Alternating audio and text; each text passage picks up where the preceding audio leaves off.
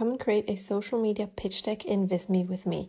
I'm going to share with you exactly why I use Visme to create these proposals instead of Canva. In Visme, go to create new and then project and click more, and then you're going to type in proposal and scroll through all these different templates, and I'm going to choose this one. I changed the branding and the images, but other than that, I hardly made any changes. Now, I don't email this to the client. I discuss this on a discovery call, which means I need an advanced present mode. When I walk my client to the proposal, the most important thing is that I don't share the price right away. I want them to talk about the package in depth. So what is the package going to include?